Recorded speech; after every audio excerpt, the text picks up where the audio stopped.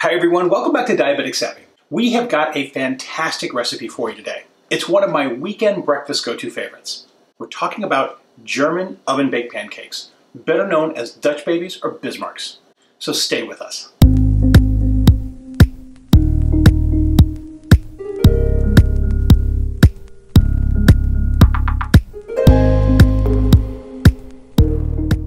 If you've ever ordered a Dutch baby pancake at a restaurant, there's something just absolutely amazing and awe-inspiring when this jumbo oven puff pancake with its high baked walls and whatever toppings you have in the middle comes to the table, and it just sets the tone for an amazing meal and an amazing experience.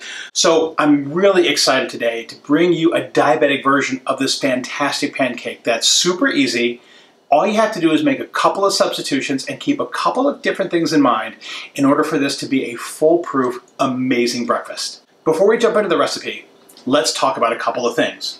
Number one, your temperature. It's really important that your temperature in your oven be set and be stable for a period of time. We're going to be preheating our oven today to 400 degrees, and it's been at 400 degrees for about 30 minutes. The other thing that you need to keep in mind is your pan size. Dutch babies won't work if your pan size is not right. If too much batter in too small of a pan, and you won't get the proper rise. Too little batter in too large of a pan, you won't have enough batter to create those really nice walls that we're looking for in a classic Dutch baby. Today's recipe has been designed for an 8-inch oven-proof pan. The next thing that you want to do is get this pan really hot. You want to heat this up for at least 10 minutes in the oven. And while your pan is preheating in the oven, you can get started on the batter. There's a couple of things that you have to keep in mind in order to make this a foolproof recipe. We're first going to start off with 2 eggs. With regards to the eggs, it's really important that your eggs be room temperature. And if you don't feel comfortable leaving them out on the counter overnight, what you can do is warm them up with hot tap water for about 3 to 4 minutes to make sure they come up to temperature so that they're not cold. Now, if your eggs are already room temperature, we can go ahead and start incorporating all the ingredients. To mix this today, we're going to be using a high-rimmed mixing glass today. I like this because I'm going to be using an immersion blender. One of the ways to foolproof your Dutch baby's success is to think about it more like a popover rather than a pancake. And the way that you do that is with really high heat, which is why we have the pan preheating, but also you want to incorporate as much air into the batter as possible. So it's really important you use one of 3 tools, either a food processor, a blender, or in my particular case, I have here a stick blender with a whisk attachment on it. So let's start by adding our 2 room temperature eggs. Next, we'll add 3/8 of a cup of carbose flour, 3/8 of a cup of whole milk. Like your eggs, it's really important that it be room temperature. Then we're going to add 1 tablespoon of sugar substitute. We're using Splenda today. We also want a little bit extra for garnish a little bit later. I'll explain that in a minute. And then half a teaspoon of vanilla bean paste or vanilla extract. And with all your ingredients now added into your container, we come to another really important point. Because we want to whip so much air in order to create the steam that we need to puff up this pancake, it's really important that you whip this at high speed for at least 30 seconds. After you've been blending for 30 seconds, you should have a lot of bubbles rising to the surface of your batter. That's exactly what you want. That lets you know that you have as much air built into the batter as possible. Now you can set it aside and let it rest for 15 minutes.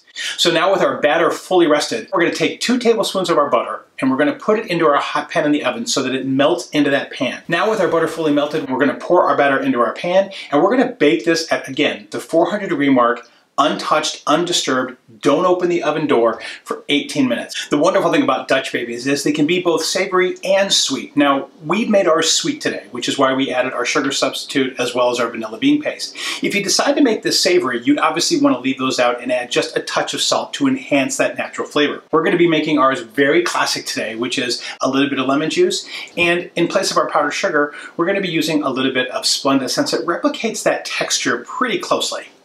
That looks amazing, and I can't tell you how excited I am.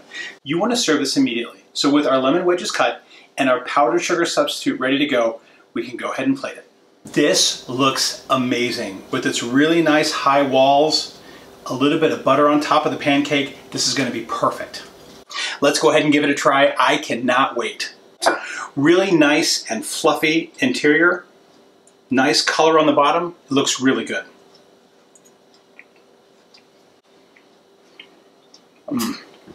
I'm a huge Dutch Baby fan, but there is nothing better than lemon and a powdered sugar substitute on Dutch Babies. It's just, I mean, it doesn't get any better than this.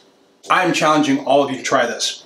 You are going to be so happy that you have a diabetic-friendly version of this to make on the weekends or any day for that matter. In the description, if you're watching on a computer where it says show more, you will see not only the full recipe, but also some recommendations for both sweet and savory toppings that you can use with this German oven-baked pancake. You will be thrilled. So, as is traditional, we will have the full recipe at the end of the video as well as in the show description below.